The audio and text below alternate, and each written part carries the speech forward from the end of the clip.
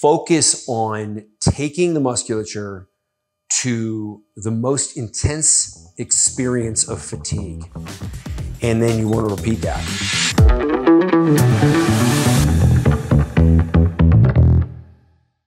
Today we're going to talk about why short workouts can be superior to longer workouts.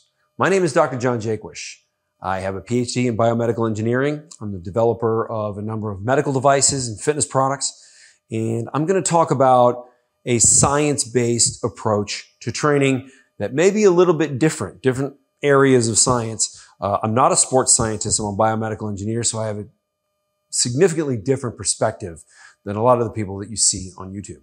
When it comes to how much time you spend working out, there's obviously a lot of variation. There's a lot of different recommendations that you'll see. There's very few things we can say about fitness and health and the human body that are like unequivocal, right? When somebody says, is this exercise good? Is this other thing good?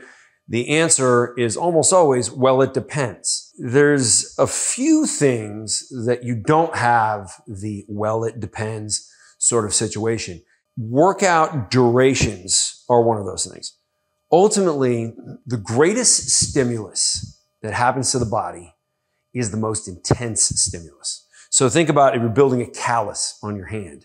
If you have a hard abrasion on your hand for a very brief period of time, you build a callus.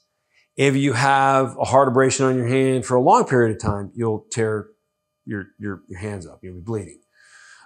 If you have a low intensity, so low pressure on your hand for an extended period of time, you get a blister. And that parallels very perfectly with musculature. If you overexpose the musculature to stimuli, you just do too many sets or too many exercises, go to failure too many times, or you really beat up on the stretched range of motion, which damages joints. And that's a common problem as of recently because there have been a lot of people promoting the stretch range of motion, and it's been slightly over-exaggerated, but it's still really important. Focus on taking the musculature to the most intense experience of fatigue, and then you want to repeat that as often as possible. So there are many different approaches to doing this. So variable resistance is one of the approaches that I talk about because I developed a product that focuses on variable resistance. And that in research delivers the absolute greatest results for strength and muscular growth.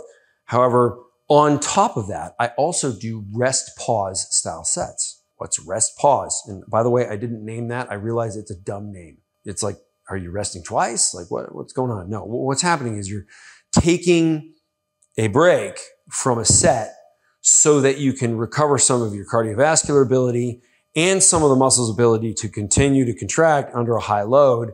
So let's say I'll do a set and 20 repetitions, strict form. Now, because I do variable resistance, my reps get shorter as I proceed. I go to complete failure. Let's say I go to failure 5 times in that one experience. Then I might take 5 to 10 breaths, depending on what it takes for my heart rate to start going down and my breath to come closer to normal, not to normal, but closer. And then I continue. And let's say I certainly can't do 20 reps, but I might do 5. And then I can repeat that process so that I can go to fatigue multiple times in a much shorter period of time. So it's like a superset with little mini sets after your first main set. That is another way to massively increase the stimuli, get a more powerful experience to the muscle, and you're much more likely to elicit muscle growth. One of the things that I'm known for saying, I wrote a best-selling book, a Wall Street Journal best-selling book, Weightlifting is a Waste of Time. Now, a lot of people were like, how could you say that? Well, notice I didn't say resistance training is a waste of time. Resistance can be variable, and that makes it much more powerful and usable by the 90% of people who quit within 90 days, which is the statistic of how quickly people quit their fitness program. And of course, they're not quitting because they got great results. They're quitting because they got none. And this is something that works for absolutely everyone. You always want that intensity. Another thing that I think has been distracting is some have promoted some studies, and legitimately there have been some studies that showed that stopping your set far away from failure, what they call is reps in reserve. So let's say you did 10 reps, but you could have done 15. But it's okay because you're going to do more sets. So you just do 10 repetitions and then put the weight down and rest or whatever. For a while, these studies seemed popular and a lot of people had the attitude of it doesn't really matter how close to fatigue you are, just as long as you're moving some significant amount of weight and doing it for multiple sets.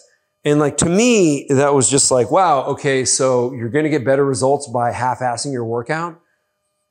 In life, that never happens. Is the guy who didn't run very fast at practice, is he the one that ends up winning the gold medal?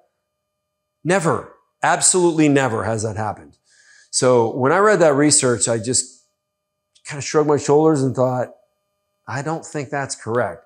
The good news is those studies came out about 10 years ago, and ever since then, there have been a lot more studies that show the closer to momentary muscular fatigue, you get to the point where you just can't anymore.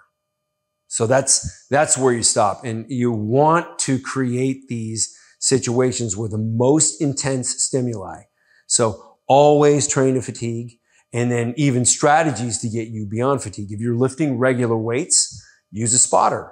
Have them help you through the positive. So let's say you're doing however many repetitions and, oh, you can't get it off your chest. You're doing a bench press. You can't get it off your chest.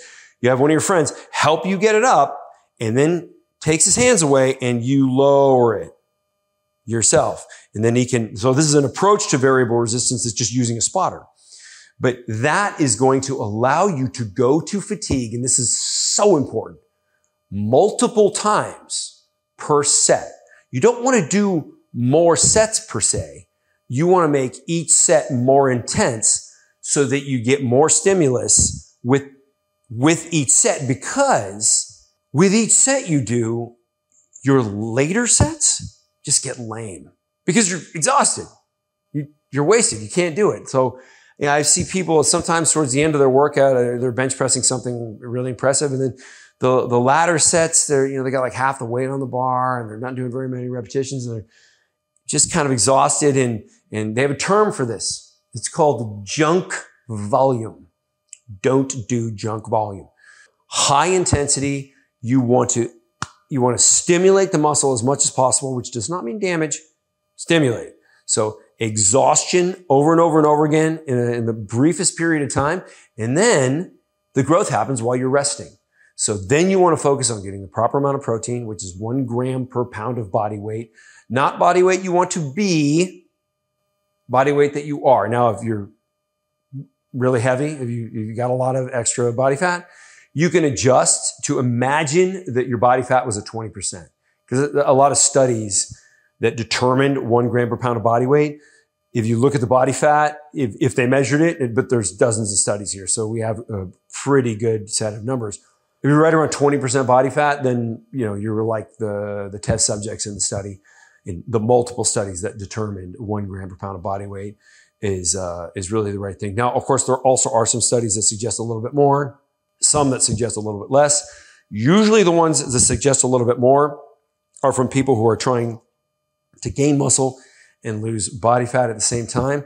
And that is a subject that we will cover in another video. Ultimately, with the short workouts, you just want to focus on intensity. So everything is a strategy to get the most intense stimulus into the muscle to trigger the most growth. If this video helped you, I want you to subscribe and follow. I'm going to put out videos on a regular basis. I think they're going to help a whole lot of people, especially if you're one of those people that doesn't just instantly grow from lifting regular weights.